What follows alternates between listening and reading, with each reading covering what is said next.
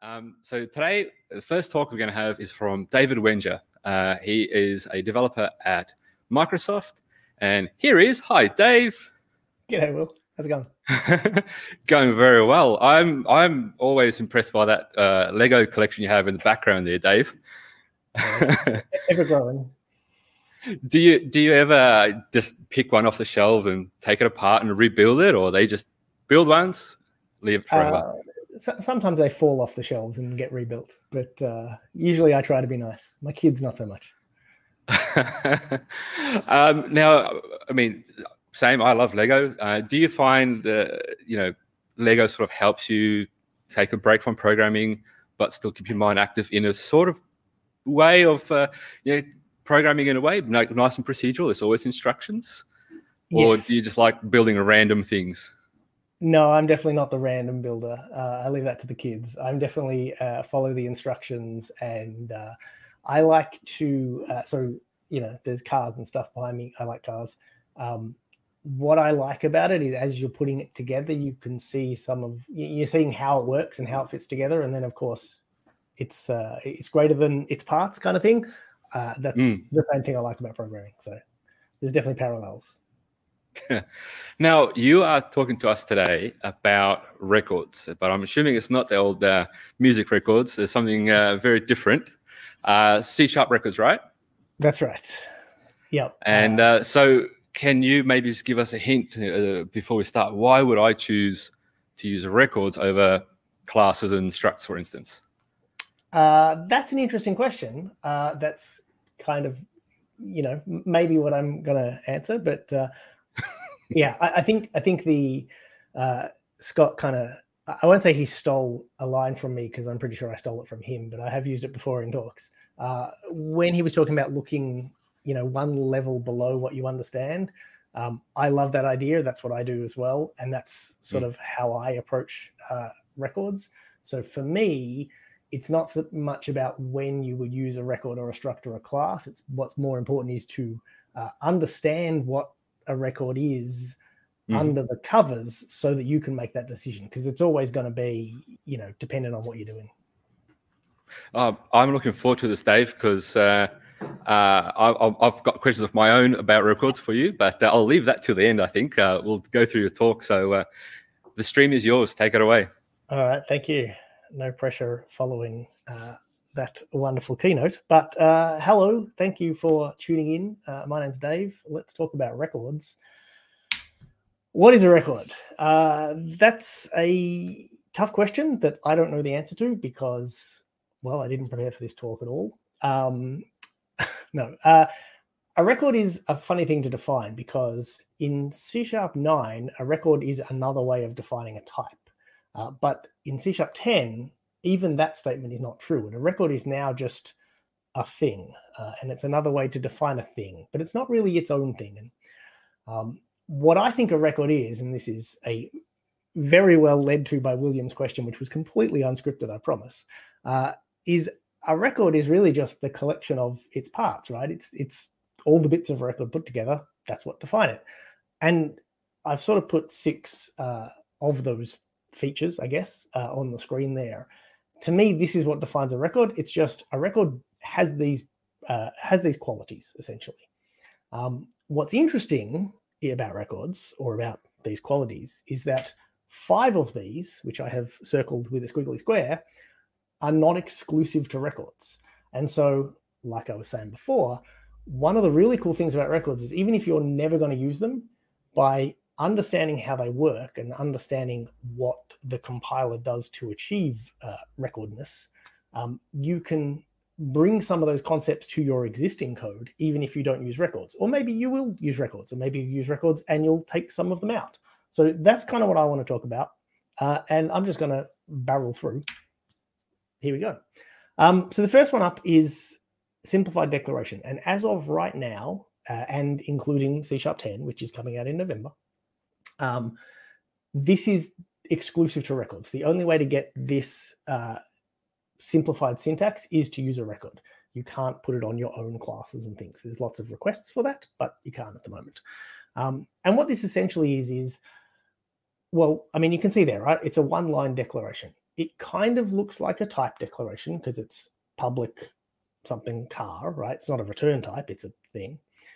It kind of looks like a constructor because, again, it doesn't have a return type, but it does have brackets and parameters, so it kind of looks like a method call, right? So it kind of looks like a constructor, and it kind of looks like a type declaration, and it turns out it's kind of those things in one. That numDoors parameter there explodes out and becomes a parameter of the constructor and a property of the class that this would generate. And that's really what a record is. At the end of the day, a record is a different way of defining a class, and it has some other behaviors, but that's kind of what it is. Now, full disclosure, if you know what records are and how they work, that's a lie. It's not a set. We'll talk about that later. And there's a lot more that gets generated with records. It's not just one constructor. We'll cover all of that. But simplified declaration is, for me, the quintessential thing about a record. I love that you can define a class in one line and use it, and it has properties and it does what you need it to do. It's really good for, data transfer objects, those sort of things, those small classes. I just have, a file and put 20 records definitions in, it's 20 lines and you're done. So it's really nice. And if nothing else, it was probably one of my favorite or second favorite feature of them, even though it's arguably the least interesting. But that's what a record is, essentially. So let's keep going.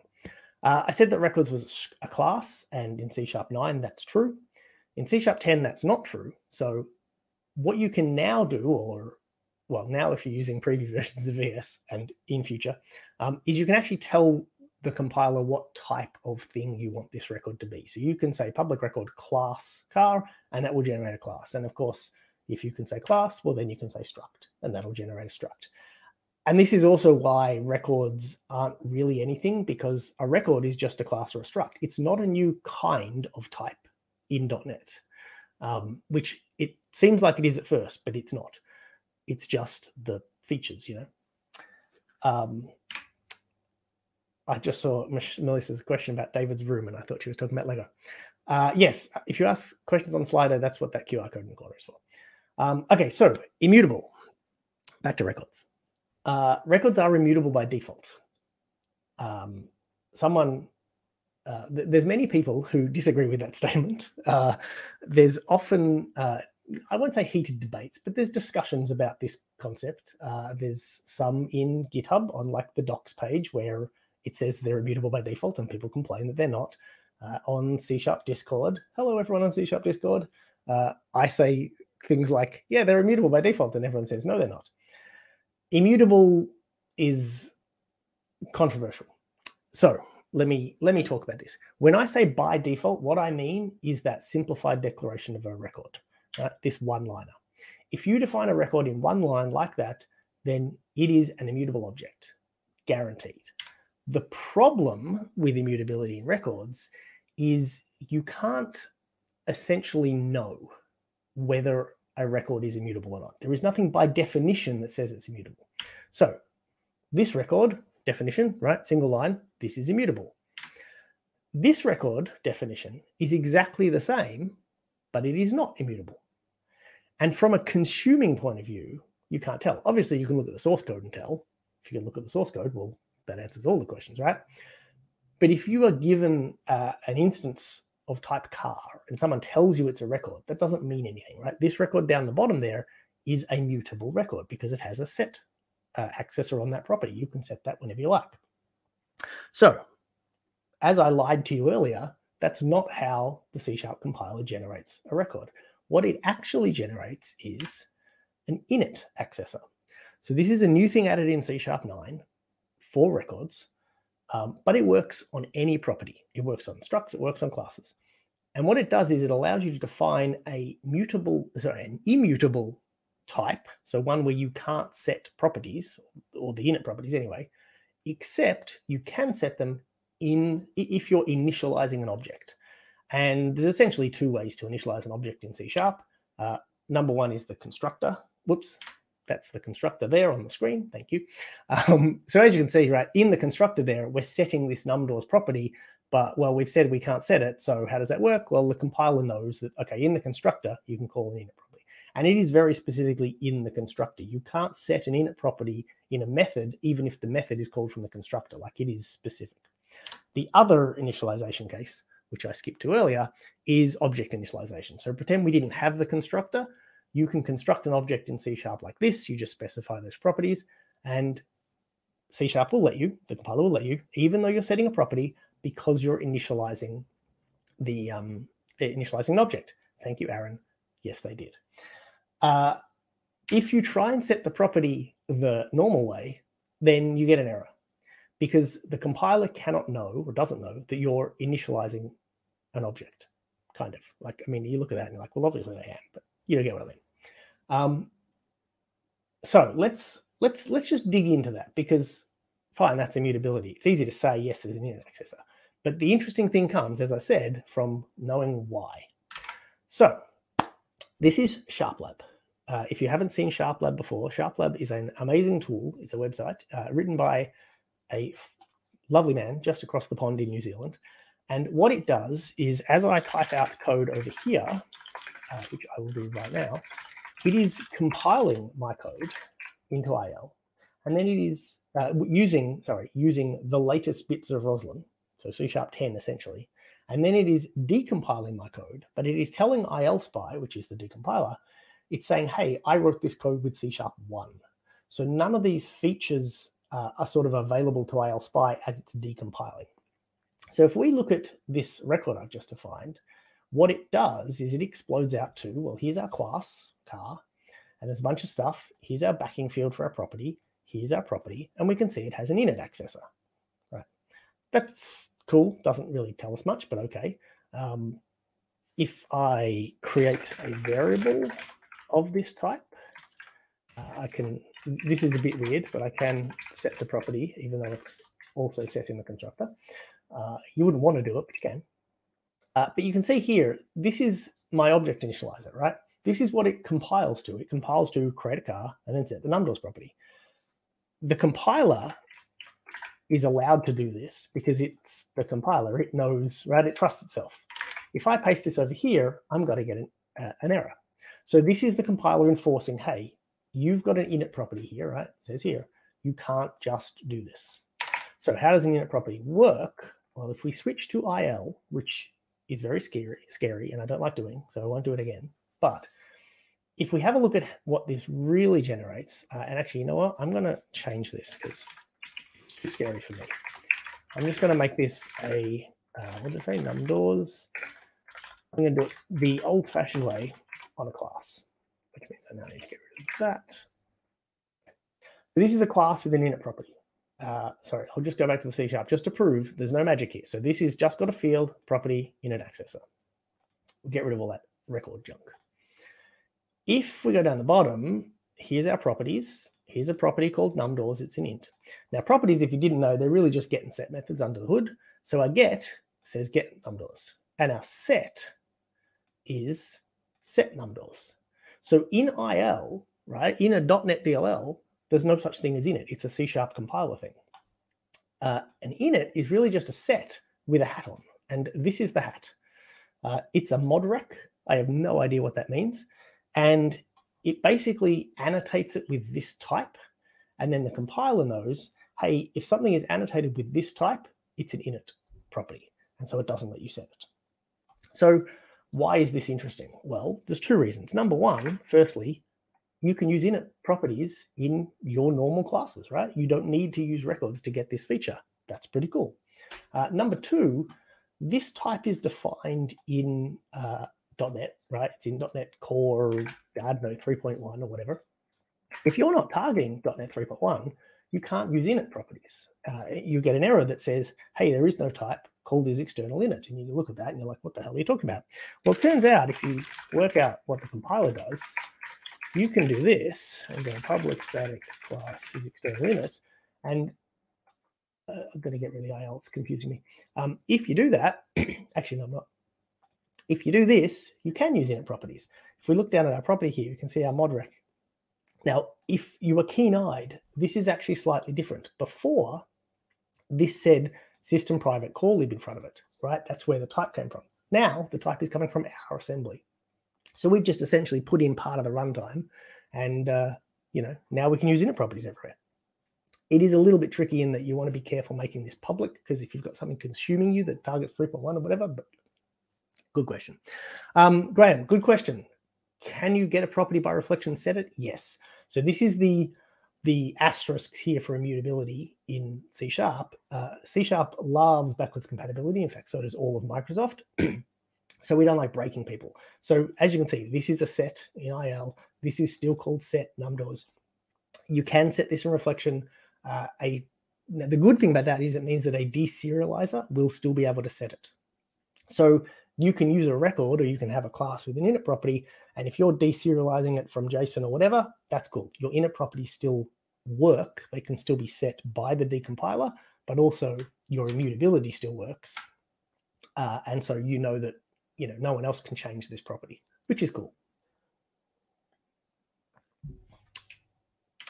So the one drawback, if you like, to init properties, or not drawback, but there's a bit of a gap still with init properties, which hopefully will be fixed in future. And that is around nullability. So if I define a class and I have a nullable string address, then fine, we can make that an init property. You can only set it during initialization, and that's it. It's great. But if I define a non-nullable string and I don't have a constructor, then I get an error, because nothing is initializing this property, which means its default value is null, but you've said it's non-nullable, but you don't want to initialize it because you want the people to initialize it and they can't set it. So it's all very, these kind of features kind of bump into each other.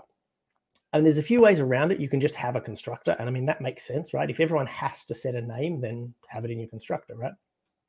The other way around it, if you're sure that someone is going to set the name, like for example, if you know your code and you know for sure this is only ever going to be used when deserializing, some input, then you can sort of work around the issue. So one way is to assign it to null and then use the exclamation mark, which is the null forgiveness operator, which is the compiler shut up and get out of my way operator. And this will work. And this just says, yeah, look, okay, fine. I've initialized it. Don't worry, someone will follow up later. And obviously you could just make it nullable as well, but that's a bit annoying because then you got to, check for nulls all the time. So what's coming in C# 11, it recently got cut from C# 10, sadly, is required properties. And I mention this because this is just going to make everything so much nicer, and it's really going to fill in the sort of the complete picture here. So with init properties, I can say this can only be set during initialization, can't set it anywhere else. With required, I can say this has to be set during initialization. And so that really completes the picture, and then you can really create classes that you can control how they're used fully. When would I use an init property over a record? I will leave that question till the last slide. Thank you, Aaron. Value semantics. So value semantics is the next property we're going to talk about. Next property. Shouldn't use property. It's really hard to talk about types and kinds and classes and objects. Value semantics is the next feature we're going to talk about. What is value semantics? Good question. What does this code do, right? What is result? Is it true or false? Right? Who knows? No way of knowing. Value semantics, or the semantics that we're talking about here, is what does it mean for one thing to be equal to another thing? I'm going to switch to Visual Studio for this one, which is over here. So feel free to yell at me, producers, if I need to zoom. I will, in fact, a little bit. There we go. So I have a different type of record here called a point. And I'm constructing a point. It's got two properties, X and Y, right? Pretty boring. I'm actually going to make another point, though. And I'm going to set it to the same values. And then when I do equals here, so that's P1 equal P2. And I run my code and I look for the console window. Hello, console window. There it is. That's not the right one. Oh, there it is. Sorry, that took a while. It's VS, what can I say? So that output's true, right? Those 2 points are equal because they point to the same point. If I change one, it's now false. Great, makes sense. If I make this a class, not a class, but a class, and I run this, it's still false, right? So why isn't this, why was it true with a record and why was it false with a class? Well, that's value semantics. So records have no sense of equality of themselves. They sort of pass that on to their constituent parts. The real answer here is that for a class, the default equals does P1, P2. So the default equality for a class is reference equality, which means is this literally the exact same instance, right? So what a record does is it does value equality. The value equality means, yeah, these represent the same thing. They're still not the exact same instance, right? That second check still returns false, but they mean the same thing. Now, if you've used structs before, structs also have value equality. So, and this is another thing where records get weird, right? What's a record? Well, it's a class. Well, except it can be a struct. What's cool about records? They have value equality, but so do structs. But records can be structs, so they already have it. It's kind of weird. And this is kind of why I didn't want to answer the when would you use question, because it depends. So if a struct has value equality, I can achieve value equality now. Great. If a record has value equality, I can use that to get it. What about a class? Well, it turns out you can achieve value equality very easily. You can just override the equals method here, and I can say return. Now I get to type on camera while making lots of mistakes, and p.x equals x. I'm just going to describe. Oh, look, thank you, IntelliCode. Oh, yep. You compile. Oh, I missed equals. No one in the chat is yelling out equals. I'm shocked. So I've just made this class have value equality. So what's so good about records, right? Like, this is where you have to pick and choose what you're using. Why would you want to do it? Well, so value equality is really good in some circumstances. For example, a point class, it's pretty, well, I won't say obvious, but it might be common that we don't care what instance is what, we just care where is this point in physical space. And so that's what value equality provides, right? And so you can achieve all these things, but again, it's just a cool thing to know. So now the question becomes, or rather, back to here. Whoops, nope, wrong one. There we go. So value semantics. So classes have reference equality, but you can implement value equality if you want. Structs have value equality. Records act like structs, which is good. So why would you use records? Well, it turns out records are better at being structs than structs are. So this is a benchmark.net output thingy. And so this is just calling the equals method. And a record, the equals method took 20 nanoseconds. I think this had 2 int properties. It was basically the point class I had. And a struct took 340 nanoseconds. Now, that's a very short amount of time, and 104 bytes allocated is not a lot of memory, but sometimes people can care about these things. And if you do, you might want to choose a record. So how is this speed achieved? Well, for that, we have to go back to SharpLab, and we go back to making this a record, and we go back to C#, and we look at the equals method. The equals method in a record is right here, and it does a bunch of rubbish, but essentially it does what I did in my class. It says, hey, are these 2 fields equal? And if I, in fact, add another field here, private int underscore new field, we will see in the equals method, at the end, at the start, there it is. Nope, that's get hash code. Sorry. There it is. We will see that it is including new field in its equality check. So a record will generate an equals method that checks every single field. And that's how it does equality, right? So it's the constituent parts. A struct, on the other hand, and if we look at the source of .NET, we can find this out. So all structs inherit from value type, which is confusingly a class, but ignore that. Value type's equals method happens to be at the top of the file, which is very convenient for me. And if we look at what it does, we get to this line, and if you know what this line is, you'll know why it's slower, right? This is reflection.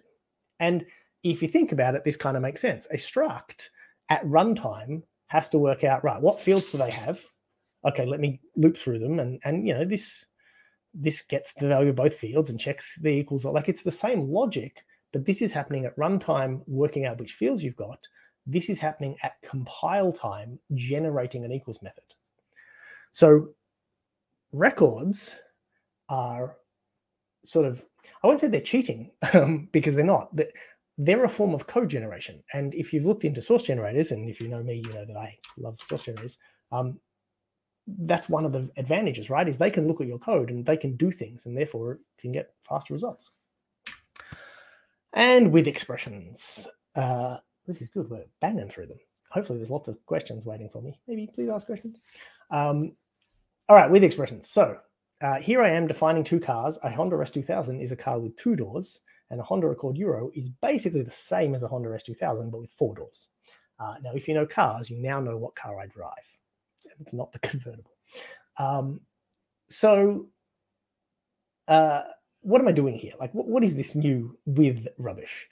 So what this is doing is now, firstly, it's setting a property, which, well, hang on, isn't that illegal because of init properties? Well, it is, but this is another form of initializing types. And, well, it's kind of the same form. This is like an object expression, but with some other stuff. But so what this is doing is saying, hey, here's an instance of a car, Honda S2000. Take that, make a copy of it, and give me a new one, but set the num doors to 4. So it's still initializing our Honda Accord Euro object. It's just that as part of that initialization, we're going to get most of it from the existing object, right? So let's go back to here and we'll zoom the browser as requested. Sorry for not noticing earlier. So what are we going to do? So here we go. So we have a car, we have a thing, and I'm just going to see with num doors. Now this one is a very silly example because car only has one property, but let's just have a look how it works anyway. Scroll down, here it is. So this is our with expression. Now it's not very clear and you just have to trust me on that, but it is. The way a with expression works is a little bit more compiler magic where the compiler gets to cheat. So you're not allowed to set the num doors property in your code, but the compiler can set it in its code because, you know, it's the compiler, right? So what the compiler does is it makes a copy of the car and then it sets the property and then it gives you back the car you wanted. Now, these variable names get confusing. That's because the decompilation doesn't know your variable names. But so it calls this weird clone method, right? Now, so I did this before and I'll do it again.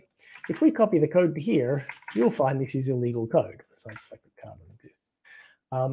Not only because we're setting the property, which is this error, but the name clone doesn't exist, and there's an end of file expected, and things just get weird. And that's because of this, right? This is not C# code. So what is this nonsense? This is what is referred to as an unspeakable method. So this is a method that is valid in IL as a name, but it's not valid in C#. And so the compiler uses this all the time to generate things that it doesn't want people to call. In fact, you can see it right here in the backing field. It's the same thing. The backing field of a property is unspeakable because the compiler doesn't want anyone to be able to get at it. So why don't we want people to get at the clone method? Well, in order to maintain immutability, we have to know that there is a way to make a 100% accurate copy of this instance, right? We have, if the act of copying changes something, then that breaks immutability. So the clone method is down here. It doesn't look very interesting. It just calls this constructor. Here's the constructor. It just sets fields. In fact, again, if I can add a field here as well. Yep, that'll do. You'll see the new field is here as well. So again, all fields get generated into this. But so what this means is that there is a way the compiler trusts to clone a record. And as soon as it knows, well, okay, if I can make a faithful copy, and that means I can set some properties, and that means I can sort of maintain immutability, but allow for, it's not really modification because it's always copying, but it allows for, I guess, deriving new instances. And so that's what with expressions do. So the other thing with expressions, this is just, I love this. You can nest them and it makes for really expressive code. So this is actually from my train game. It draws a bunch of stuff on the screen. So I have a background, and when you mouse over things, I want to hover them. So I can define the hover background and saying, hey, the hover background is the same as the background. It just has a different color. And so then whatever I do to the background, I know hover background will sort of inherit it, right? It's not inheritance, but you know what I mean. And same thing with the colors, right? I want light blue, but I want an alpha of 85%. So it's really nice syntax once you get to use it. With expressions are not exclusive to records, but they are exclusive to things the compiler knows it can copy. So in C#9, that means records.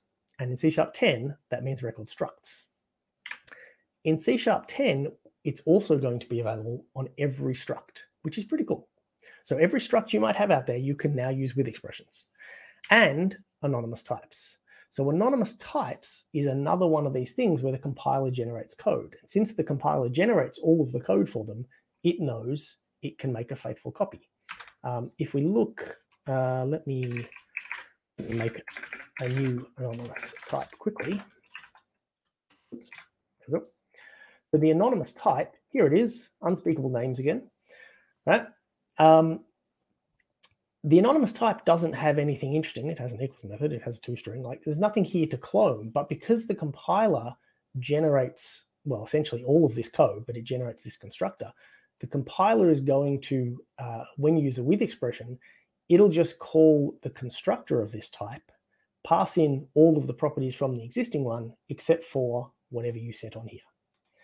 Unfortunately, I can't demo this because this version, twidth, I don't think SharpLab, this version, this branch is up to date tonight. And unfortunately, the master build of Rawson is currently failing, and it's not my fault. All right, so that's with expressions. Fully customizable. So this is the last, my last point. We're doing well for time. They're fully customizable. And so I'm just going to go back to here. We've actually seen this already, and we've seen this in basically every demo I've done. Let me get rid of all this stuff. In fact, here, look, I'm customizing a record. It sometimes gets confused. There we go. What the compiler does is it wants to generate a bunch of code for your record. It wants to generate a property, and what it does is for everything that it's going to generate, it checks whether you have first. So here, it would want to generate this numDoors property. Sorry, no, it won't. Wait a minute. Now it wants to generate a numDoors property, but I got there first, so it's not going to. So if I comment out my property, here's a numDoors property we get. If I don't comment out my property, well, we still get it, but this is mine. Now, you can't tell because I've done it the same way. But if I change this to a set, and now this numDoors property has a set. And so this is true of every part of a record. So if you want to change how a record's toString is done, you can just, whoops, you can just do this, and you can go, whoops, NDC. And now when we look at the generated code for a record, the toString method says return NDC. So you can take the bits of the record you want, and if you want to change them, then you just change them. What this means is you can take this equals method and you can put it here, and you can return false, and now you don't have value equality anymore, right? And so this is, I mean, you probably wouldn't do that, please don't, right? But this is where records, again, they get kind of weird, right? A record could be a one-line declaration that does everything for you, or you could have a 3,000-line file that has methods and properties and fields and whatever else. Any fields you define, the compiler will put in your equals method. Any properties, the backing fields will go in, right? So you can customize as much as you like. And so that goes back to the question of, you know, when should I use a property init method? Well, see, and what is a record, right? A record is anything you like. It can be immutable, and some would argue that it's immutable by default, but it's also not necessarily. It can be really simple to declare, or you can declare it in a really long, verbose way. It can have value semantics, or it cannot, right? So what I like about a record is that I get to look at how the compiler team at Microsoft who writes C# think a immutable class should be written. And so I get to look at the get hashcode method and go, what does this do? How does this work? More importantly, I get to not write a get hashcode method because I'm not smart enough and I don't want my dictionaries to break, right? I get to take advantage of the things from a record that I want, but not get the things that I don't want. On this, though, I strongly recommend, if you're going to do this, that you invest in using SharpLab to have a look at what's going on. And I'll give you an example of why. Let's just I'm going to make this a record. It's going to have an X and a Y. And we're going to, I don't know, we'll define one property and we'll let the compiler define the other, and we'll try to correctly use a cursor. So we have a point, it's got two properties, great. I'm initializing it to 1 and 2, great. So what should this output? You would think that it should output 1 and 2, and it's just building, and it's going to be really slow. Oh, there it is. But it outputs 1 and 0. So why is that? So the danger of customizing is that the compiler might be doing things you don't know. In this case, it's because I never set this property. Now it's going to be 1 and 2, right? So if you're going to customize it, please be careful, but you can. So it's kind of nice, but it also, can be a trap. The compiler does tell you here, there's a little green squiggle, and it says that parameter y is unread. So that's nice. It means that you shouldn't necessarily assume maybe that things are going to keep working the way you want, which is, again, that's why I said you can't tell a record is immutable. Well, in this case, here's a record with two properties. You can't tell whether the one is used or not, right? And I can't set this, so this record's just fundamentally broken. This y can never be anything but 0. That's not a good thing. But anyway, whoops, hello, you're still on the screen. Oh, wait. Yes, so records can be anything, but what's sort of important is that you look that one level below what's going on, and therefore you'll know what's going on. But you can take those bits. You can take the bits you want, use them in a class, use them in a struct, change your existing code maybe. I don't know, it's up to you. And with that, hopefully someone has some questions, because I am done, but I'm pretty good for time. Oh, it's just me. Hello. I have. That's fascinating, Dave. There's a whole lot to learn about the C# compiler and records there. And we do have some interesting questions, actually. The first one comes from Aaron Powell, and he's asking, when would I use an init property over a record? Yeah.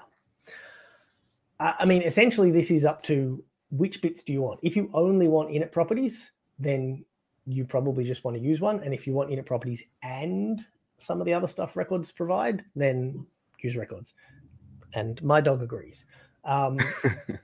It really just is a matter of, I mean, essentially, write down the pros and cons and pick which column has the more things. And it's very much case by case. No, that's cool. So the next question is from Harry, asking, how does inheritance work with records? That's for me, that's an interesting question as well.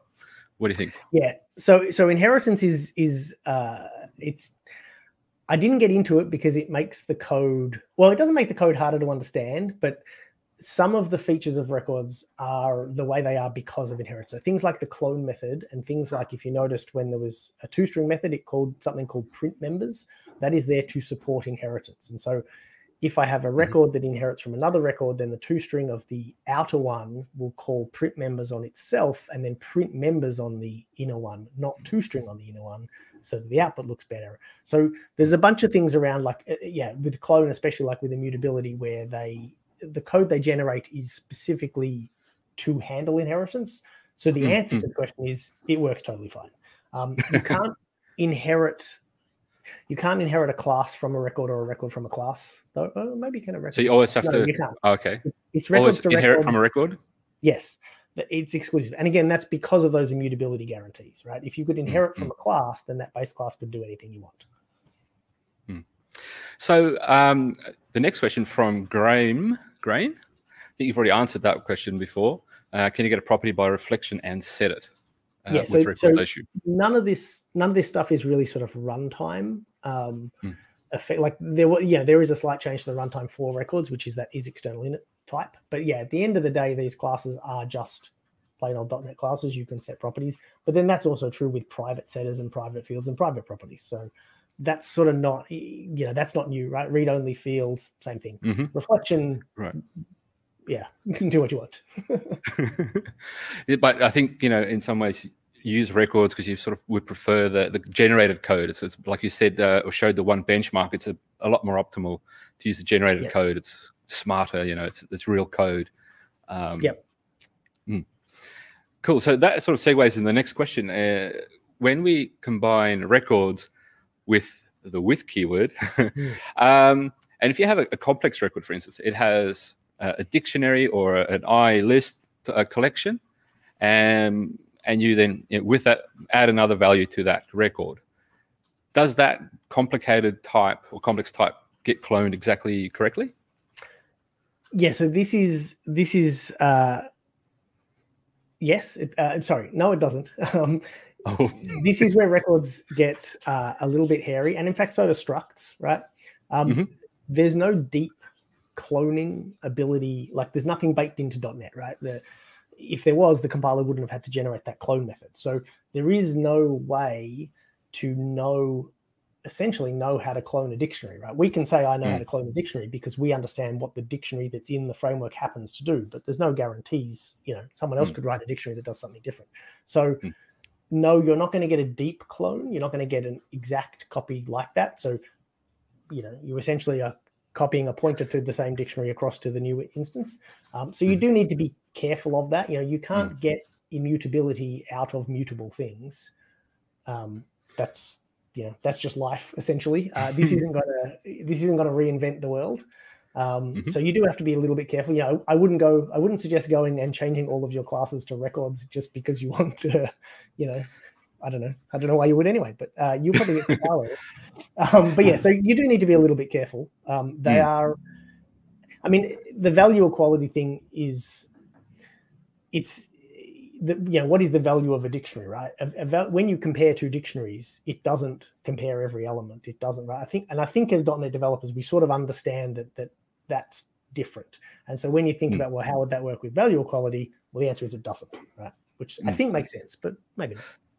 So to give a recommendation is, if you had a record with arrays, for instance, just a simple array or something very basic, rather than a dictionary, that cloning would be more guaranteed or more correct. Yeah, definitely. So this is sort of not, I guess, not relevant to records really at all, but essentially, if you're going for immutability, everything has to be immutable from the ground up. Like you just have to. And you certainly can achieve immutability without records. Like the init accessor helps, but you can do it traditional ways, right? With constructors and private setters. You don't get a with expression, but you can make with methods that do the same thing. Cool. Yeah. Oh, that's fascinating, David. Thank you very much. I think we've all got a fair bit to take away and learn from your talk. So thank you very much.